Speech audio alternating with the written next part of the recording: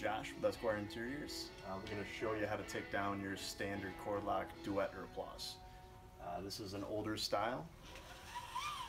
So what we're going to need to do is get between the fabric and the pane of glass, and I want you to go ahead and look up, and we're going to help identify an older style bracket. You can tell by that Phillips screw and that little tab. This will let you know it's an older shade.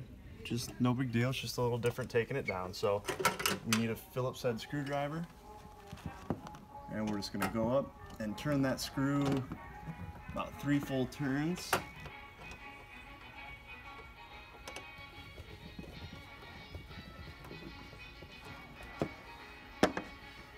And then this is just going to slide out towards you.